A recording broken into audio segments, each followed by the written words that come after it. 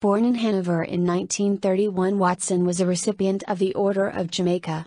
Barrington chaired the Bank of Jamaica art collection in the mid-1970s and operated several art galleries, Gallery Barrington, which has existed in several incarnations since 1974, and the Contemporary Art Center, which was active from 1985 to 1998.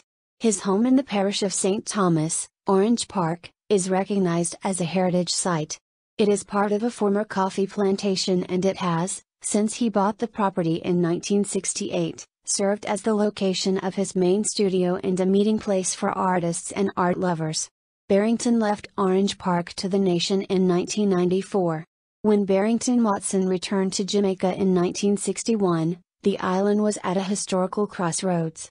With independence looming, there was a general optimism in the air and, as Watson remembers, the island literally went wild and he himself was determined to contribute to the development of his home country.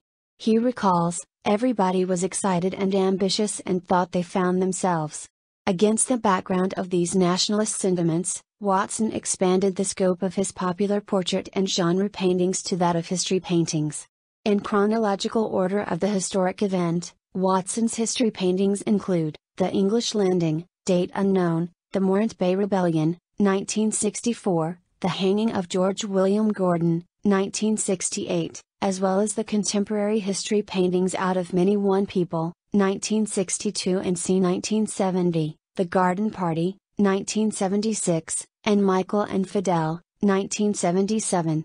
In addition, he painted portraits of important political leaders and national heroes, Cudjoe, date unknown, Right Excellent Sam Sharp, 1976, Right Excellent Norman Manley, 1969, and Sir Alexander Bustamante, 1981.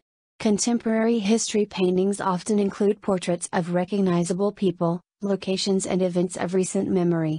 All of these are ingredients of The Garden Party, 1976, Watson's largest easel painting that he describes as a celebration of the maturity of independence.